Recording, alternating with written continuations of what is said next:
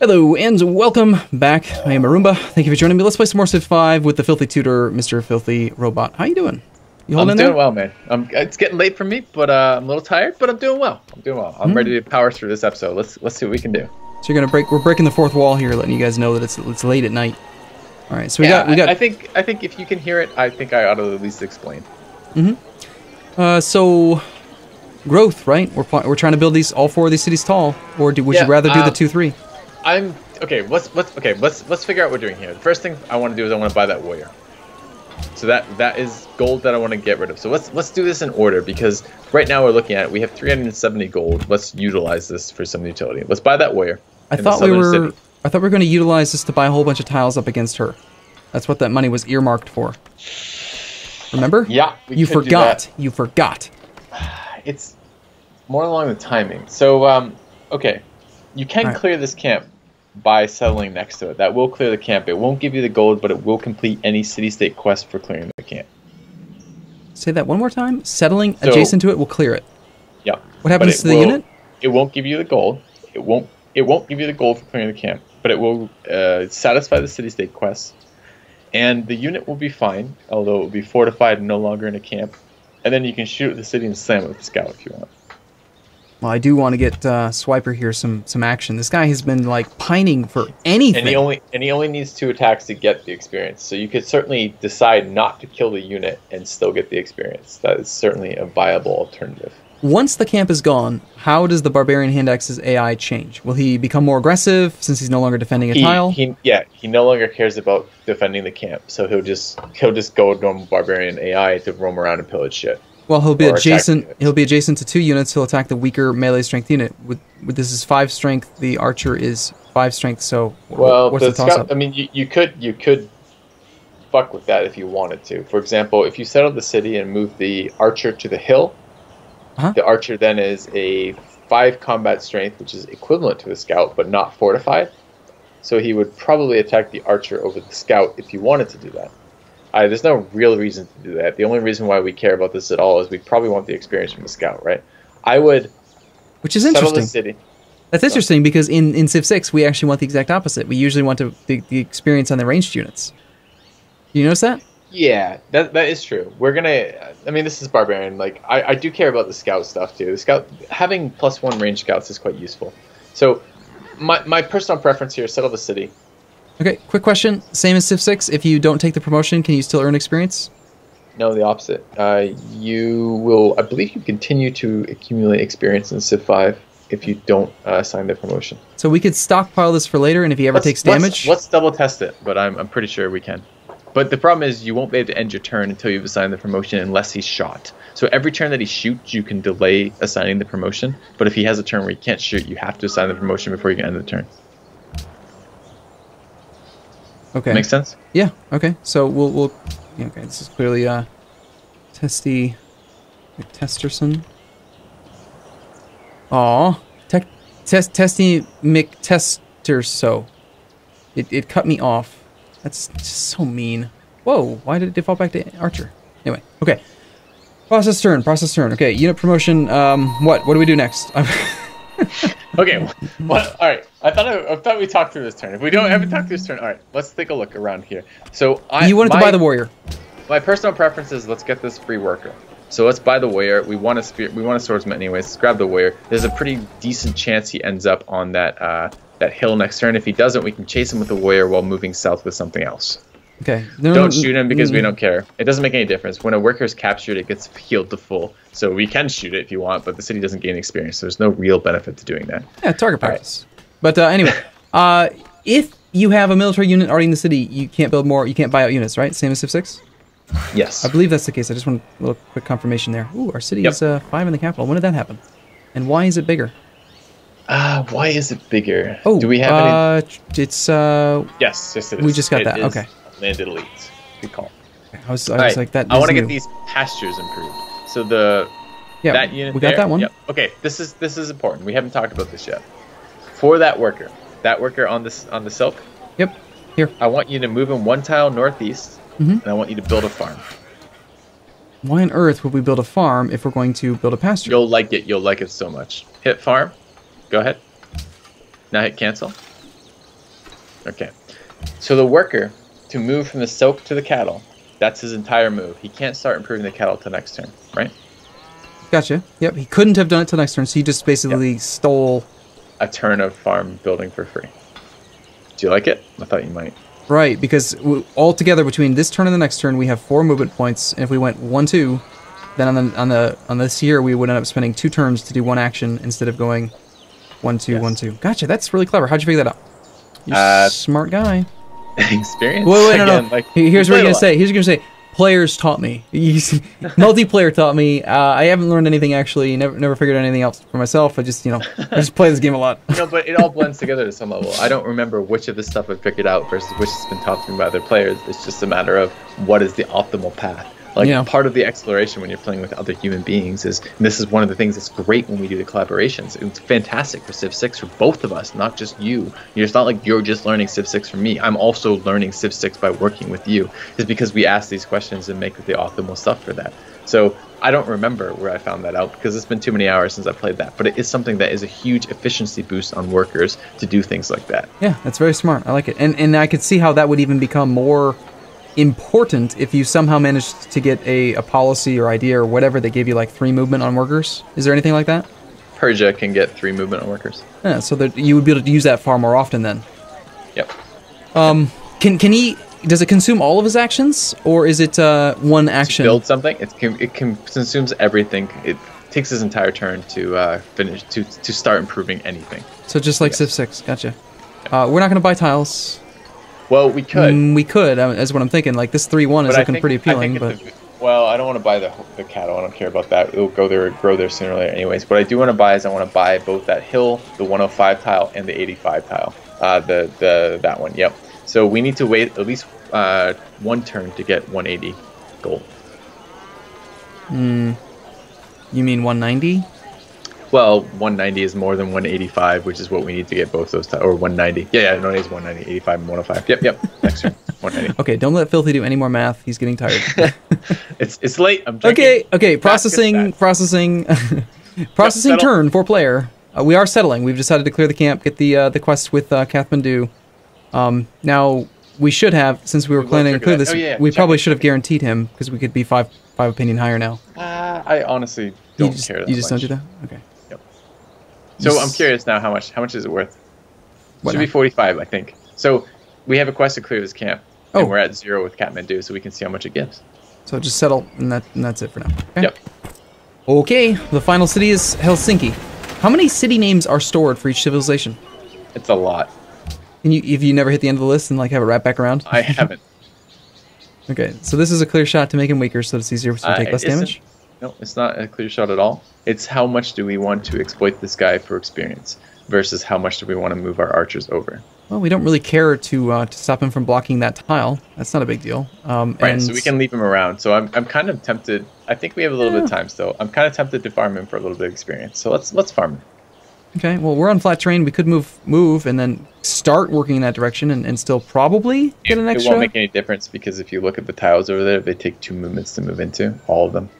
What, all these things here are gonna? Yeah, all 3. So if you look, it's copper, the deer grass, the grassland, excuse me, the plains deer, wooded plains deer, and then the wooded tile. So it makes no difference if we move the archer or not. I was just trying to be smart, but no. So we do take the shot then. I like the thought. Yeah, sure. Would you rather get him out of the city so that he can attack back? We get more experience that way. That's interesting. I guess yes, that's fine. But if we do that, we can't attack. The thing is, what I want to do, I would actually attack. So there's a difference in defending and attacking for experience. You gain more experience for attacking than defending. What? So, no, that's different. That's in Civ 6 is the exact opposite. Being attacked gives you way more. Like if you have a scout, a range unit shooting. Okay. So I guess we haven't talked about this. I just assumed. All right, I'm going to stop assuming. Let's pretend no one knows anything about this, and let's look at this way. If that scout were to attack the barbarian, you gain 5 experience because it's a melee attacking another unit, and that's 5 experience. If the scout, just always, that's 5. Yep, that's 5 for melee attacking another unit is 5. Unless it's a barbarian and you're already level 3, right? Yes, in that case you get nothing. Okay. All. 0. Not even on the defense. The archer shooting that, not even on the defense once you're capped up. The archer shooting that is going to be 3 experience. If the melee unit was defending another melee unit, it would be 4 experience. If the archer was defending another unit, melee or ranged, it would be 2 experience. And you've just memorized all these numbers. Yeah, and I'm not even 100% certain now about the 2 experience. It might be 4 if you're defending a melee and 2 if you're defending a ranged. See, I thought it was... You also get additional experience if you're attacking a city compared to a unit. But not if you're defending a city compared to a unit. I know, right? It's like, just fuck you. Like, that's yeah. Like, all right, let me write this down. I'll be back after I write my book. Yeah. 1 second. I'll have like an extensive note sheet that I have to cycle through every episode. So, okay, here's what we want to do. We want to set this barbarian up so it does minimum damage to a scout, but we want to be able to attack that barbarian twice with the scout, because 2 melee attacks with that scout will give it 10 experience, which gives it a promotion, which gives it +1 sight. So we want to wound it, but not kill it with the probably the archer over the city, because the city's 9 combat strength, the archer's 7, so it's a weaker shot. Yep, shoot it once. What's the mouse over the scout attack on that? That's a little sketchy. Yeah, do it anyways. It won't kill you, but you might not be able to slam it twice. But he's zoned, so he can only go to these 4 provinces. Yeah, we're not worried about running away. We're worried about what if he attacks the scout. And it won't kill him at half health on the scout.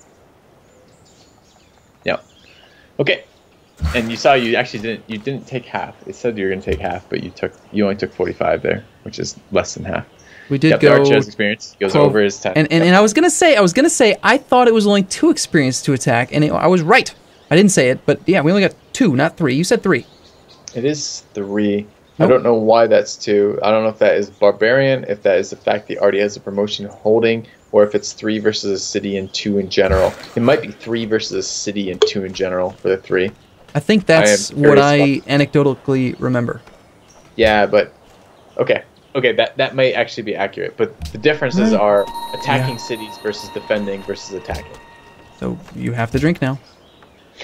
I'm doing it. Your liver is going to die. So ironworking was the preferential one because it's going to protect us better against the AI. Which is cheaper right now? 195, and so again we went back and there was that question about the 5. See, I was saying 3 again on everyone. That's got to be the overlap from the previous tech turn. So we figured that out.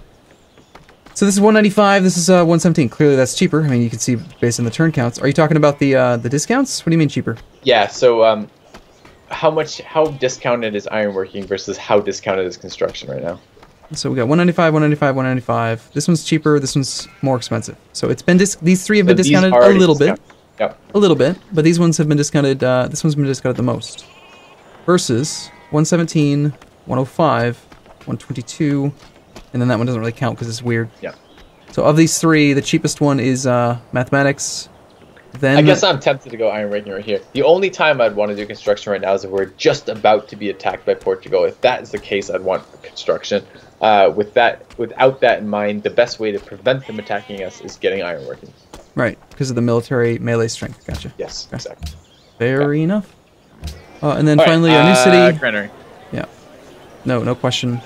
Yep. And I would lock in that bison, which I like, and make it production focus. So the other thing to notice is because that copper has been. See the blue borders now. See the different color from the bison versus the copper. This is based on which city now has priority to that tile. Yeah, that makes sense. So we can cycle between the cities and see that we've locked that bison. If this bison weren't being worked, we should definitely transfer it to the city that could use it. Yeah. But we're currently we're trying to grow the capital, and we're never going to give up the bison.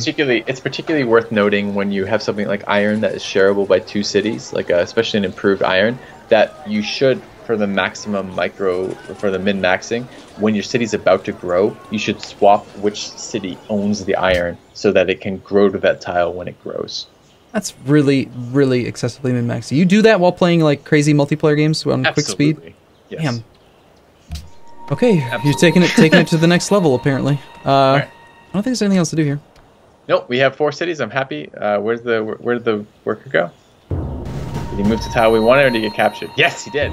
He was going to some camp we don't know about, but that's okay. We purchased the warrior, grab him before anyone else does. Free worker. We're pretty excited about that. I'd keep it. Yeah, this is going to prevent us from building any workers. That's fantastic. Swedish. It says Swedish worker, Milanese again. Yep. Okay. Yep. Looks good. Okay, we're at 0 happiness. Are we growing at all? growing at all. What? Where? Yeah, just zoom out. Okay, 3 turns, 6 turns, 4 turns, and 3 turns. So we have a little bit of time to get that luxury online. We are working on the gems. We ought to have the gems online before we grow. Should be good. See, this is what I was worried about. See what I'm talking about in terms of... So, will that kill him? Yeah. So this is the problem that I was worried about. Well, he hit us, so what if we just fortify and let him hit us one more time? That'll give us 4 experience, and we should level up. That's not... No, you get 4 experience for defending against a melee attack. You don't get 4 experience for defending against a ranged attack. I think you get 3, though, so that might be enough. So yes, if you fortify, that may be enough. Okay. Out of curiosity, if we finish this chop, we're going to get 13. Which I think you said could be more if it was within our borders. Yeah, you want to see what the difference is if we purchase it? I'm curious too now. I don't actually know the difference off the top of my head. And that's not a tile that's going to grow to easily because it is we want to buy the 2 tiles on Portugal. You love earmarking your money for multiple things at the same time, don't you? Yes, I do. We can't buy it while he's in it, can we? Yes, we can. Kicks him out. Can we control where it kicks him to by buying in a specific order? We trap him? We put him right in the center and say you can never leave? Make a little circle around him? You could buy around him. Yes, you can do that. Ultimate trolling. Yep. Okay, so this is far more important, right? This is the most dangerous thing in the campaign right now. We have to do this, right? Yep, do it. So we do both at the same time because we know it's going to piss her off. Yep. And, bye. Oh, you did the math wrong. No, I didn't do the math wrong. It went up when you purchased tiles. And you didn't account for it. I forgot. You forgot. I warned you about this earlier. I didn't forget. I don't even know. You're the tutor. I told you. I was expecting you to remember this. This is why I tell you the information. Were you not taking notes? Obviously not. I love how surprised you sound. That's horrible. Okay, so... That's kind of bad news, because she's going to bitch and moan about us. And you bought the worst of the 2 tiles first. The hill was more important than the flat shoot. You should have said something. You should say always buy the better priority tile first. You know, if you don't say it, I am like a machine... Right, you're the robot, but I'm like a machine here. I'm a Roomba, like a little vacuum cleaner, whatever. Right, people love that. I was a Roomba long before that stupid little robot came out, by the way.